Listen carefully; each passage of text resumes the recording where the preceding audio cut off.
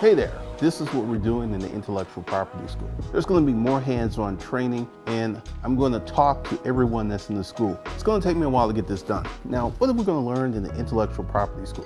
Learn how to set up our corporate structure, learn how to set up our operating company, learn how to set up our first business, and a whole lot more. And let me go ahead and put this out here. The price of the Intellectual Property School is at an all-time low, and as we get into August, the price is going to go up. So if you want to go in, and I got a question for you. And let's say I was charging $10,000 for the Intellectual Property School, and this $10,000 investment in yourself helped you make 6 figures for the rest of your life. That's what we're doing. We're going to teach you how to make money for the rest of your life. And one of the things that happened to me is when I went through the sales training, this is stuff that I still use today, 20-something years later. So this is what you need to do. Go below, fill out the application, book a call so we can discuss your future into Intellectual Property School. I got this comment. This comment was, we should stop focusing on trying to become individually wealthy. Black folks were sold the goods that it was something that was pretty much saying that instead of seeking individual wealth, that we should seek collective wealth. We should work together as a group. And it was one of the craziest things I ever seen. Here's the deal.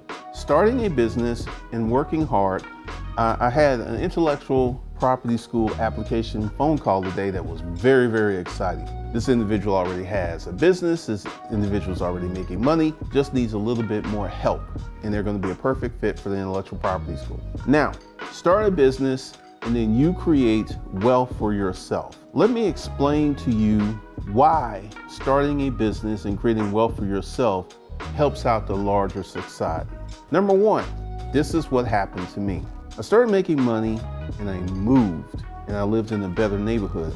Like this weekend, I was in Tampa because that's going to be part of my Florida situation. And the part of Tampa that I was in was really nice. And there was like from the airport to the hotel, didn't go to the hood, didn't go through any bad areas. The area I was in was very high tone, very nice. And I've become accustomed to that. I cannot go back to the hood. I cannot live there. And one of the things that happens to you as you begin to matriculate is you become, in my opinion, a better person. Now, let's go ahead and talk about what is becoming a better person. Number one, you can become charitable. It's kind of hard to help your friends out. It's kind of hard to help people out when you don't have no money. It's kind of hard. So one of the things that happens is you can become more charitable, you can give bigger tips, you become that person in society that people's like, I want to be like him. So when you become a better person, you become more charitable, you become more caring, you do things to help others. And this is why focusing on individual wealth helps out the greater society if you are at heart or a charitable person. Money's an amplifier. Money will amplify who you are and what you are.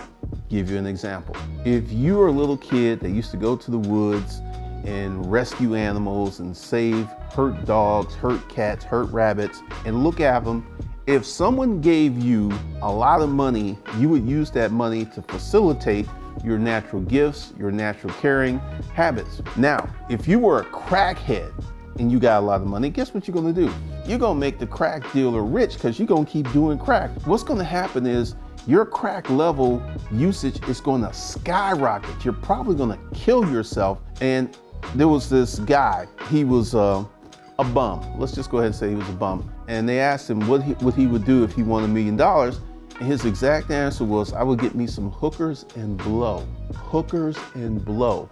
So money will amplify what's already in you.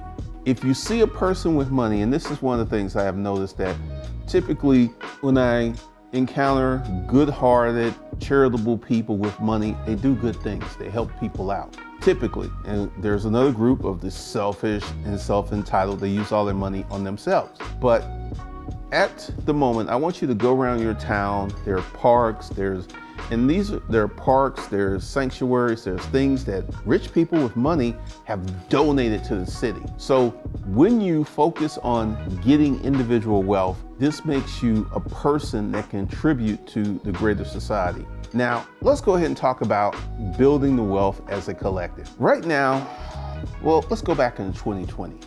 2020, the government was giving out massive sums of money. Massive sums of money.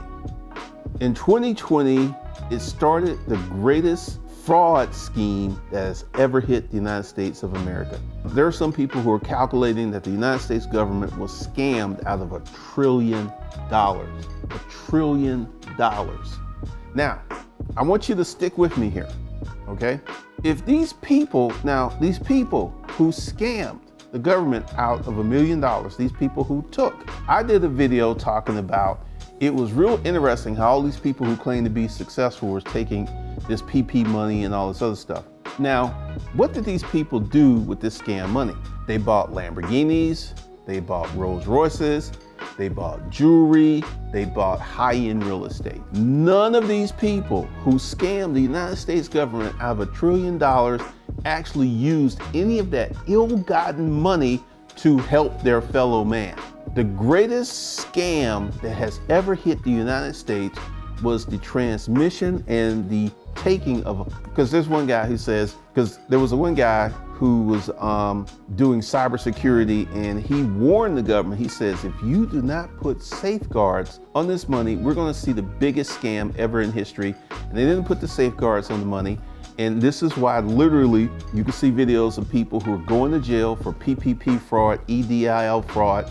They're literally going to jail.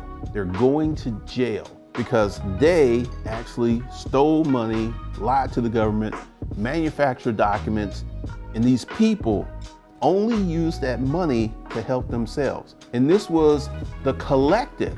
It would have been interesting if they had taken this PPP money, this EDIL money, started a business, and like, I'm gonna take this money, I'm gonna start a business, and I'm gonna employ all the unemployed folks in my town. That didn't happen. Didn't happen. So I found that comment to be highly dumb. I found it to be dark, and it was missing the wisdom and insights of building wealth. Because the collective nation, if you just, literally, if the United States of America had a lottery where every citizen got $1 million cash, it would be less than 6 months for that $1 million cash would go to Lamborghini, Porsche, Rolex. Essentially, the wealthy people would get the majority of that money within 6 months because the average person doesn't have an understanding of math. And more importantly, the average person doesn't have a very charitable heart. It's just not in it. Because I did a study and I researched a lot of people who won the lottery. And it's amazing how many of these people who won the lottery, they were working the job, making $30,000, $40,000, $50,000 a year. They win the lottery, instant millionaire. And the donations and the charitable actions of these people who won this money have been very slim to none. It's the people who have worked really hard. It is the people who have built successful businesses that are the most charitable. These are the most charitable people. And it's kind of crazy how many people feel that someone should help them be successful. And this is one of the things that I have looked at over and over and over again. The number of people who need help, let's go ahead and key this. They need help to move to the next level, but I actually had someone ask me, do you offer a mentorship? Literally in every video I put out that I'm selling the intellectual property school, I talk about what you have to do to get into the intellectual property school. And this individual completely missed that because essentially this is one of the things, and I get this all the time. I have a lot of people who want to work for me they want to work for me. They want to learn what I do. They want me to pay them. They want me to pay them so they can sit in my basket, learn the things that I do, get this knowledge while I am paying them. This is, a lot of people have this desire to be helped, but they do not want to spend any money. And this is one of the things that's going to perpetually keep the group poor. The individual who starts a business, who works hard, who manages their money well, these are going to be the wealthier people of society. And at the moment, that is roughly 10% of our society that is wealthy, doesn't have to worry about money, 10%. And the other 90% out here struggling. And there are many people who feel that there's the secret billionaire meeting in the corner office, and they're coming up with all these plans and designs to keep you poor. Let me go ahead and tell you why that is absolutely one lie. And I consistently get that, where there's these groups and there's these organizations and they're designing these methodologies to keep you poor. I'm about to say something that's going to come across as very fierce. If you're poor, it's because you choose to be poor. Now, how do I go ahead and rectify that? Number one, if you're poor in the United States of America in the year 2023, it is more than likely a personal choice, and I will explain why it's a personal choice. Typically, the things that you did 10 years prior to the day will reflect where you would be in the future. So, once again, you could be poor, you could be an immigrant. The things that you do, once you go ahead, let's say it's 2000, and the decisions, the actions that you did in 2000 will show ramifications in 2010. So let's say you're coming out of college, high school, you decide to go to college, and you don't get what I call a loose degree. You go out and get a degree in something like chemical engineering. You get a degree in something that's hard, and you go out and you get a very good career where you make $80,000 to $300,000 a year. And this was 2000. And in 2010, you're like 30 something, you have a house, you have a wife and kids, you're making maybe $200,000 to $300,000 a year. And all of that manifested because of the decision that you had made 10 years prior. And a lot of people want to debate me because this whole narrative, they're trying to keep you poor. Let me go ahead and tell you something. I know a lot of really rich people, and you know what the really rich people be thinking about? They be thinking about themselves. They don't be thinking about broke Dick Danny. It's like how we can keep broke Dick Danny poor. Let me explain to you why broke Dick Danny's poor. Remember that guy? They asked him if he won $1 million and what he would do. I would get more hookers and blow. See, the thought process of where that person is mentally explains where they will be 10 years in the future, 20 years in the future, and 30 years in the future. And this whole notion of, and this is how a lot of people are selling stuff online. You don't have to create an email list. They're like pretty much pulling out all of the hard things that you have to do to make your business successful to sell their product, because they know that most folks are lazy. Most folks are lazy. They don't want to do the work. This is why I have the Intellectual Property School app, where you fill out some stuff and I can actually talk to you before putting you into the school, because a lot of folks are lazy. They're spending money looking for snap your fingers wealth. I can snap my fingers, I don't have to work, I don't have to do anything, and I can get wealthy. And this is why the mass is going to remain poor. And how do I know this? Years and years ago, I made the decision, and I was listening to a lot of Gary Vee at the time, and I decided to give away not one, not two, but 19 business courses. 19 business courses. And what I, under the delusion of listening to Gary Vaynerchuk and other people, thought that these people would jump on the courses, get active, and start doing things. Didn't happen. 95% of the people who signed up for those free courses did not open one course. Why is that? Remember how I said the average person is lazy. They don't want to do anything. So you had access to a free course that will have taught you how to build a business, how to make money, and they did absolutely nothing with it. And this is why this collective wealth building ain't going to work, because the collective is lazy. The collective doesn't want to do anything. Right now, Modern Wisdom, I think that's the YouTube channel, they're talking about this wave of men who are not working. I'm about to be very harsh and about to be real critical. You know why they're not working? Because they're lazy bums. They didn't want to go to college because college was too hard. They didn't want to go in the military because the military was too hard. They didn't want to do anything to elevate, to set themselves up for the future. They wanted to do nothing. All they do is sit at home and play video games, and this same group of men, I'm gonna call them the worthless men of America. No skills, no ambition, no hustle, nothing going on. These men want the hottest and prettiest women as they're curled up in the basement in their mother's home. They want the hottest women, and literally this group of men have created a posse, an army of do-nothing, lazy men who literally come on YouTube and talk about how horrible women are and how you can't date these women. You wanna know why you can't date these women? Because you're a bum. You're a joker. You're not doing anything to build your life. You're not setting up your life. You're just out here breathing oxygen and hoping that the finest, prettiest woman will like, well, I think he cute. That's what you're operating on. And this is why the masses will never be wealthy. The masses will always be poor, always be poor. And this is why I found that comment to be insulting, demeaning, and just straight up dumb.